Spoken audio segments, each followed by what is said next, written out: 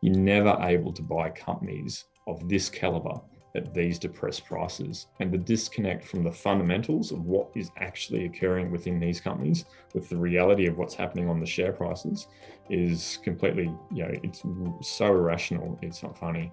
And so for us, being professional long-term business owners and investors, it makes no sense for us not to be, reducing our cash levels into our portfolios and investing heavily into these companies while their fundamentals are looking so strong. And so just to give you a bit of an understanding, the calendar end last year in the global fund, we had around 8 or 9% cash weight. Currently today, we have about a 2% cash weight. So, we are, more than confident that our businesses are able to perform in this environment, fundamentally, and that will shortly translate, or we expect it would translate into the long term of superior long-term returns.